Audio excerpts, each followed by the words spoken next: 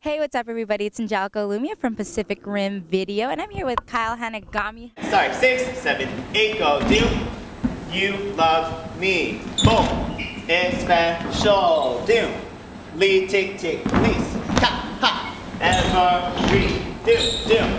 Time you keep. Boom, boom. On my feet. Boom, boom. I can tell you just got done teaching your workshop. So, how long does it usually take you to create a routine?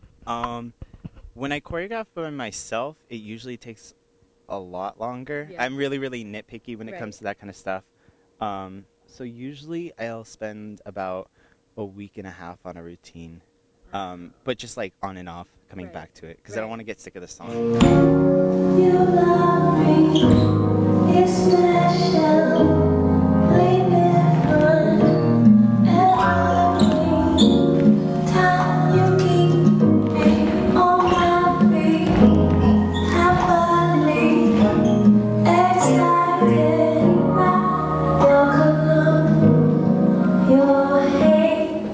What exactly inspires you? Like, what do you like go to certain other dancers to kind of choose your actual moves in your routine, or how do you do I that? think that when it comes to getting inspiration, I'm really inspired by I'm really inspired by choreographers, like the amazing choreographers, but I'm even more inspired by the dancers.